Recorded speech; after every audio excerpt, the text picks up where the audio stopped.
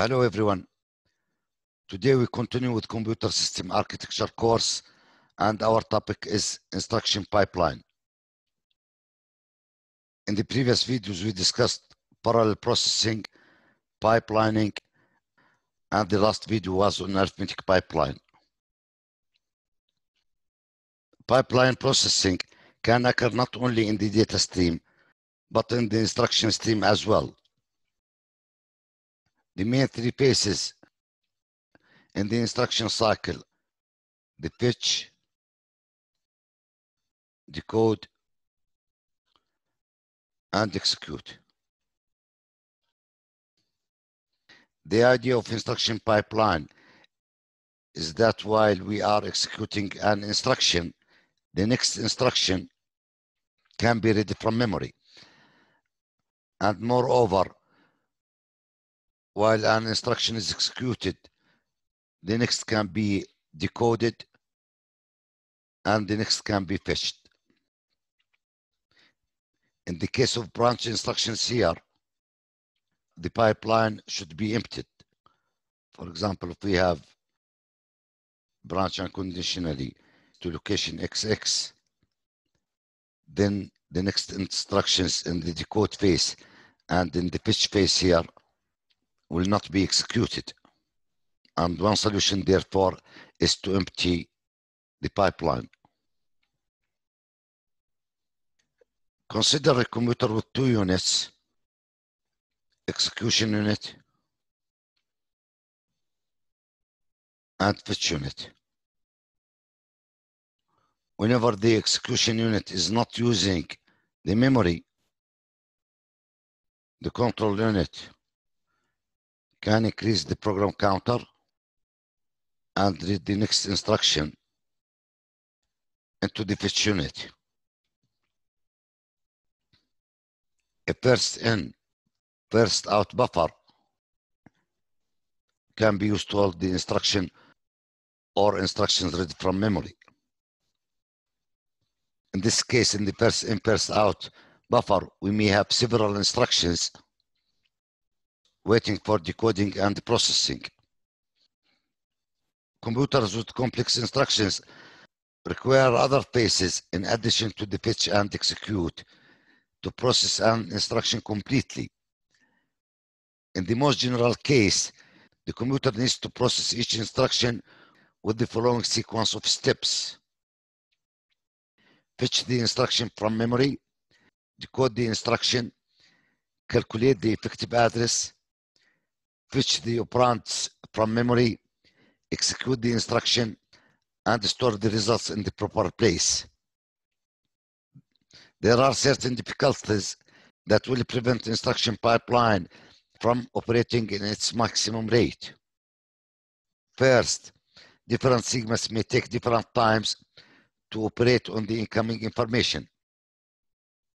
For example, fetching the operand from memory takes more time than calculating the effective address or executing the instruction itself, since we need to access memory for fetching the operand. Next, some segments are skipped for certain operations. For example, a register mode instruction does not need an effective address calculation. In addition to that, two or more segments may require memory access at the same time, causing one segment to wait until another is finished with the memory. Memory access conflicts are generally resolved by using two memory buses for accessing instructions and data in separate modules. Here we have the instruction bus and a separate data bus.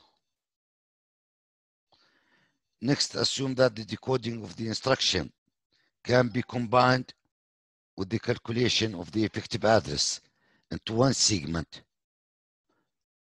and assume also that the result is stored in processor registers, so we can combine the execution of the instruction and storing the results in one segment. Under these assumptions, the instruction pipeline is reduced to 4 segments. Segment 1 is for fetching the instruction from memory. Segment 2, decode and calculate the effective address. Segment 3, fetch operand from memory. And segment 4, the execution and storing the results. If we have a branch instruction here, then the program counter should be updated and we have to empty the pipeline. And in case of interrupt, the pipeline should be emptied as well. We assume here that segments are of equal duration. In the timing diagram, the segments are represented by the symbols FI for fetch, DA for decode and calculate effective address, FO for fetch operand, and EX for execute. And it is also assumed that the computer has two memory modules, one for the instructions and one for the data. In this case, access to memory in the fetch instruction and fetch operand phases can be performed at the same time. The time in the horizontal axis is divided into steps of equal duration. With no branch instructions, each segment operates on different instructions. In step 4, instruction 1 is being executed. The operand for instruction 2 is being fetched in segment FO. Instruction 3 is being decoded in segment DA. And instruction 4 is being fetched from memory in the FI segment. Assume that instruction 3 is a branch instruction. As soon as this instruction is decoded in DA in step 4, the transfer from FI to DA of other instructions is halted until the branch instruction is executed in step 6. If the branch instruction is taken, a new instruction is fetched in step 7. And if not, the instructions fetched previously in step 4 can be used. Next, pipeline conflicts. In general, there are 3 major difficulties that cause the instruction pipeline to deviate from its normal operation. Resource conflicts, and these are caused by access to memory by 2 segments at the same time. And as I mentioned, most of these conflicts can be resolved by using separate instruction and data memories. Data dependency conflicts, and they arise when an instruction depends on the result of the previous instruction, but this result is not yet available. And the third difficulty is the branch difficulty that arises from branch and other instructions that change the value of the program counter. Regarding data dependency, the most straightforward method is to insert hardware interlocks. An interlock is a circuit that detects instructions whose source operands are destinations of instructions further up in the pipeline. Detection of this situation causes the instructions whose source is not available to be delayed by enough clock cycles to resolve the conflict. This approach maintains the program sequence by using hardware to insert the required delays. Another technique called operand forwarding uses special hardware to detect a conflict and then avoid it by routing the data through special paths between pipeline segments. For example, instead of transferring an ALU result into a destination register, the hardware checks the destination operand, and if it is needed as a source in the next instruction, it passes the result directly into the ALU input, bypassing the register file. This method requires additional hardware paths through multiplexers as well as the circuit that detects the conflict. A procedure employed in some computers is to give the responsibility for solving data conflicts problems to the compiler that translates the high-level programming language into a machine language program. The compiler for such computers is designed to detect a data conflict and reorder the instructions as necessary to delay the loading of the conflicting data by inserting a no operation instructions. And this method is referred to as delayed load. Next, handling of the branch instructions. One of the major problems in operating an instruction pipeline is the occurrence of branch instructions. A branch instruction can be conditional or unconditional. An unconditional branch always alters the sequential program flow by loading the program counter with the target address. In this case, the pipeline should be empty and the contents of the pipeline are not useful. In a conditional branch, the control selects the target instruction if the condition is satisfied, or the next sequential instruction if the condition is not satisfied.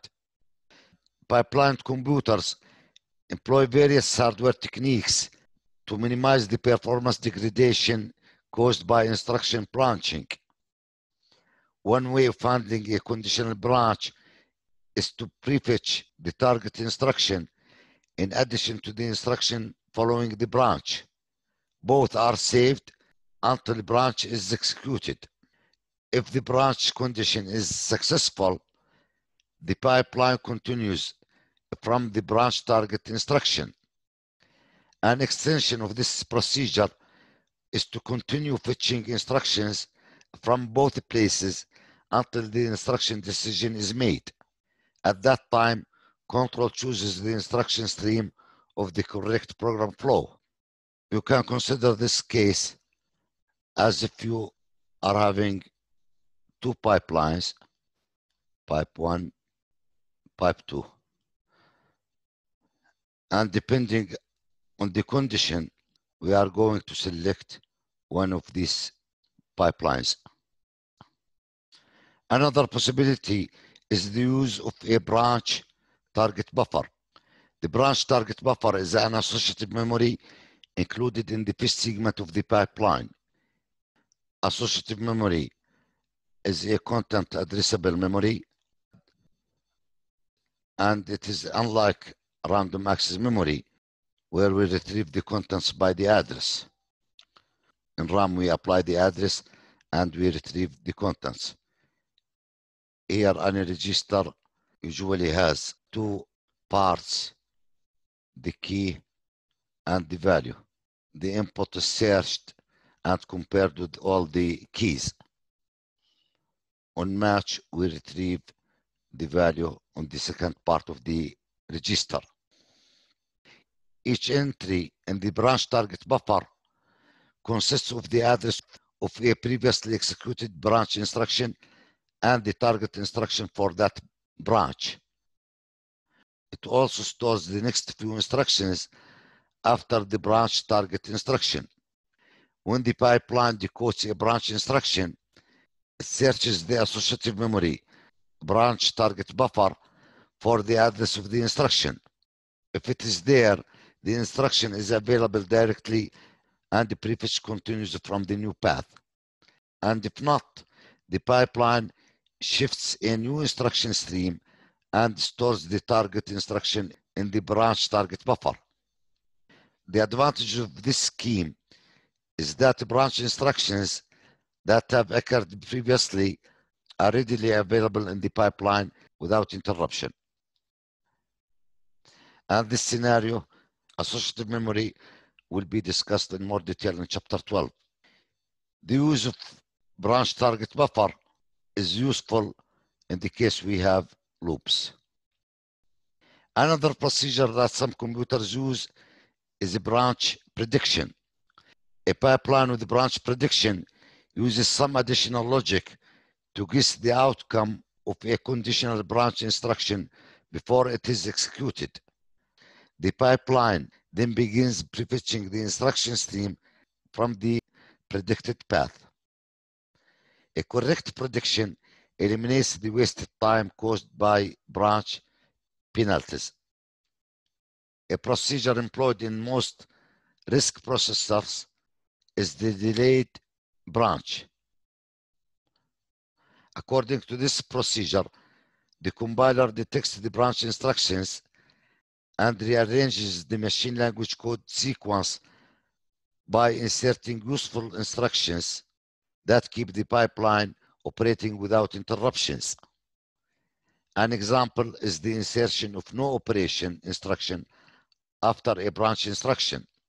This causes the computer to fetch the target instruction during the execution of the no operation instruction, allowing a continuous flow of the pipeline. For today, that's all. Thank you.